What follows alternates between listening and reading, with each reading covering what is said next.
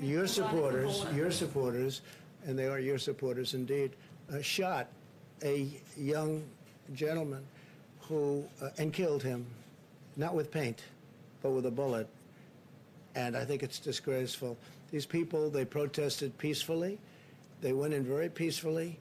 And I'll tell you what they're protesting. They're protesting when they turn on television or read whatever they may be reading, and they see a city like Chicago where 78 people were shot and 13 died, or a city like New York where the crime rate has gone through the roof, or a city like Portland where the entire city is ablaze all the time, and a mayor says, we don't want any help from the federal government.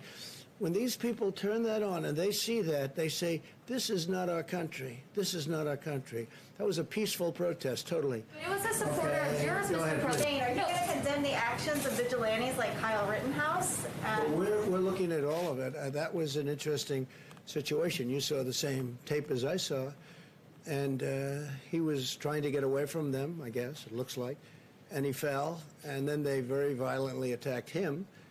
And it was something that we're looking at right now, and it's under investigation. But I guess he was in very big trouble. He would have been. He probably would have been killed. But it's under investigation.